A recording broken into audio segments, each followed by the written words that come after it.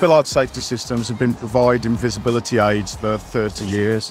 The systems that we've been providing are as basic as convex mirrors through to object detection and camera systems. Through carrying out visibility studies, we see the need for us to warn the operators of an actual human that was entering the blind spot of the machine. So working with our manufacturers for the last 18 months, we've come up with a artificial intelligence camera that will actually detect the human form. And then developing further, we've took the system to give the operators a system that they can rely on to be able to give them information about the surroundings to see where a person is encroaching into the danger zone. To tie up with Flannery gives us a real-world scenario where we can actually put the machines to use and actually get good feedback from respected companies that actually tell us the information that we need and whether we need to change something or whether we need to redevelop, or it pushes us in the right direction of how to get the information and how to get product that is safe. What we've had previously is object detection, where it could be a radar or a ultrasonic device that actually only detects anything. It detects anything from street furniture through to bollards through to other machines. What we need to do is take away the false detections. A false detection is a piece of street furniture. What we want to detect is the actual person that is in the danger zone, the person that could end a life if it got too close or was ignored or not seen.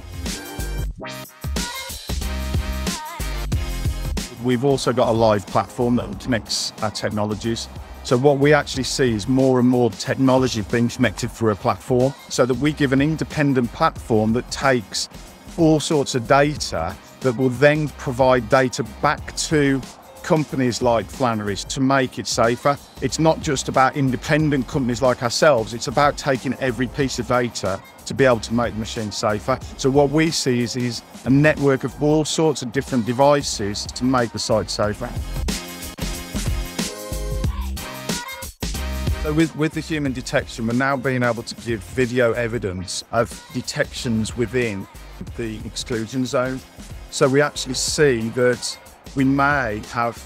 people that are not aware that they're in a 5 metre zone, will take a step back and actually have a think about whether they should be in that zone or not. If the machine was operating on a site and for every day at 3 o'clock, there was, say, 50 people that it was detecting, and our data was sending data back to say that these people were being detected, it may need that we change the traffic routes around the site because of this data that we're actually picking up. Because there is somebody walking past a 5 metre zone 50 times a day, we could say that that could potentially be an incident.